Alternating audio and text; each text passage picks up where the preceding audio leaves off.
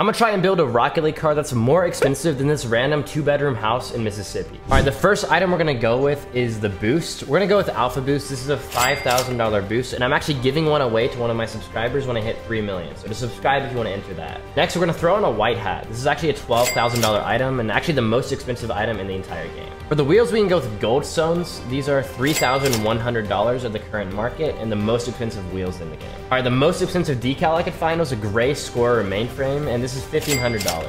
So for the antenna, we're gonna go with a Beta Nugget. This actually dropped in value a little bit, but it's still $100 just for an antenna. If we want the car to be more than the house, we gotta throw on a Crimson Dominus. This is $500, and this is actually the only Crimson Dominus in the entire world. All right, so we have $300 more to go, and this is actually a $350 Trail Titanium White Striker EQ with the current market, and that officially puts this car at a higher value than the 2-bedroom house in Mississippi.